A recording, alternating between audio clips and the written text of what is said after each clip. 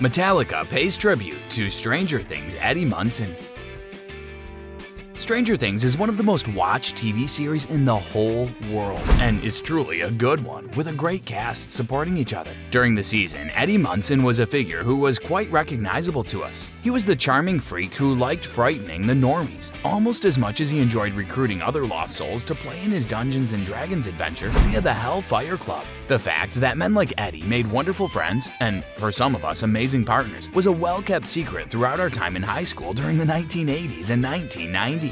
Eddie, a character portrayed with elegance by Joseph Quinn, may not have cared all that much about his academic performance. He has skipped a few years and is a little older than most of the other cast members in Stranger Things. However, not only was he intelligent and creative, but most importantly, he was a kind person. Hello everyone and welcome to another video on our channel. In today's video, we'll tell you guys Metallica pays tribute to Eddie Munson. Yeah, you heard it right. So let's start our video.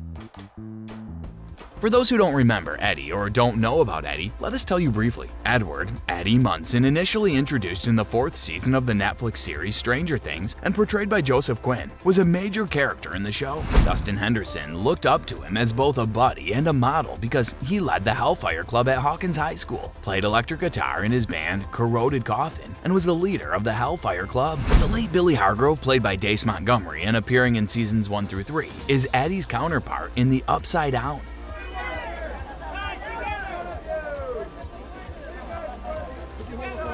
Billy, a hard-rocking womanizer with a disgusting little mustache, had a history of physical and emotional abuse at the hands of his father, which converted him into an unpleasant bully to Max. The hot-wiring memory makes it quite evident that Eddie didn't have a happy upbringing, even though we don't know much about Eddie's history. Despite this, he regarded Dustin, perhaps one of the most awkward, and hence one of the most vulnerable characters on Stranger Things, as an equal and a comrade. And even though Eddie was originally shocked when he saw Erica Sinclair, played by Priya Ferguson, as a replacement player, he rapidly learned to admire her in her role as Lady Applejack.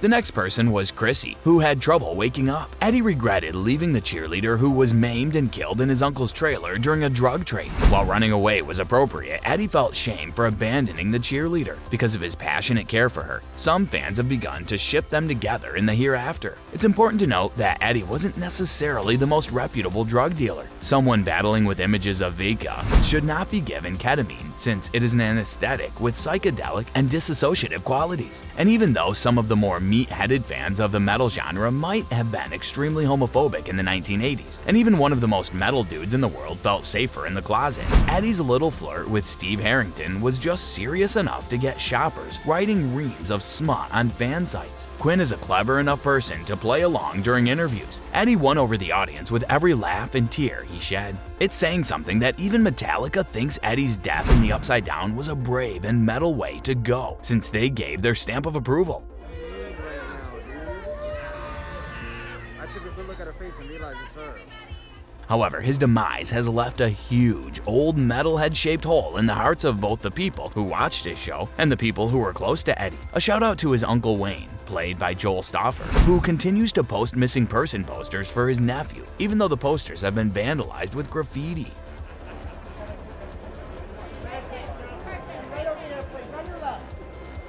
My incredibly hot, long-haired boyfriend and his friends skipped the cafeteria for endless chess games and allowed me to tag along with them during LAN parties, where Dr. Pepper flowed freely and Minotaur was the game of choice. Watching Eddie romp with his friends brought back memories of my time spent with an equally special and delightfully dorky gang of metalheads in high school. Even though it was possible for them to place out all of the available math courses at our high school, then to spend time in detention with Eddie, there's no doubt that they would have recognized each other as metal brothers. All right, guys, come on. Certain fans have high hopes that Eddie will appear in the show's next 5th and final season, but some things are better off left in the past. For example, Susie and the Banshees and the Cramps. Well, that's all for today's video. Tell us in the comments section how today's video was and what you think about Eddie Munson's role in the series. I hope that you found this video interesting. If you want to see more just like this, then please consider subscribing for more. And also don't forget to give your comments and please provide us with your valuable feedback. We will see you in the next video with some more interesting celebrities, facts, and stories. And until then, stay tuned.